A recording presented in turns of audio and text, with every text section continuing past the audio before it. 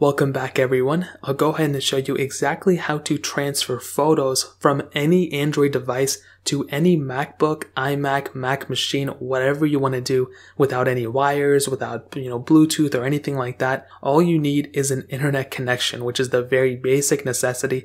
I'm sure if you have a MacBook, you probably have a Wi-Fi signal running around. Now this is a really easy process. You can even transmit videos or really any other files for the most part from an Android to a MacBook, which is really cool. Now we're going to be using a website which is called snapdrop.net. Now if any of you guys are familiar with AirDrop, the little thing that Apple made where you can wirelessly send files super easily, this is pretty much the same thing, but instead of using Bluetooth and all that, we're going to be using Wi-Fi. So what we want to do is we want to go on our Android device and we want to open up snapdrop.net, and I'll go ahead and leave the website link down below. I'm not sponsored by them or anything, but I've been using the website. It's pretty good. And you want to make your way over to your Mac machine. So whether it's a MacBook, iMac, Mac Mini, whatever, you want to go ahead and open up the exact same website on that machine as well, and you want to make sure that you're logged into the same exact Wi-Fi. As long as you're logged into the same Wi-Fi, you will pretty much see that on both devices. You will basically see the machine on both. You'll see like a user on one end and your user on your end. So as long as you're the same person,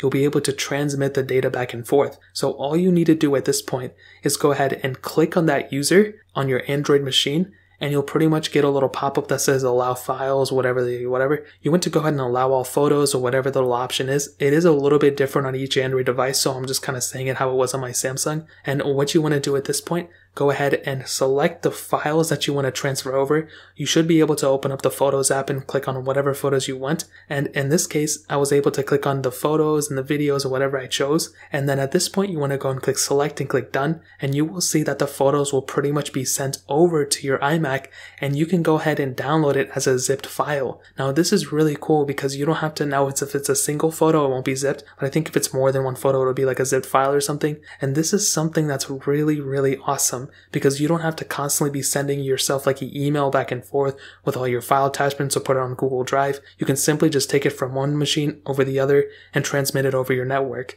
Now you can also do the same thing vice versa. You can select any files you want to on your MacBook, your iMac, whatever, and you can go ahead and send it over to your Android machine as long as they're, acceptable files. I think most people are probably going to use this for photos and videos and different things like that, and this is exactly how to do it for that. So to kind of recap the whole entire process, you go on snapdrop.net on both your iMac and your Android device. You want to go ahead and go on your Android device, click on the user, select whichever files you want to transmit over, go into your other machine, and you'll pretty much be able to get those files in a zipped format. So that's really pretty much it. If you guys have any other questions or anything, let me know in the comment section below. Hit the like button, that would mean so much, but definitely hit that subscribe button. Every single subscriber that we get really does count, so it means so much if you guys can hit that. Also check out the other links down in the description as well. My Twitter, my Instagram, my other channels. More importantly than everything else, love every single one of you guys. Hopefully I'll catch you guys in the next video. Peace out till then.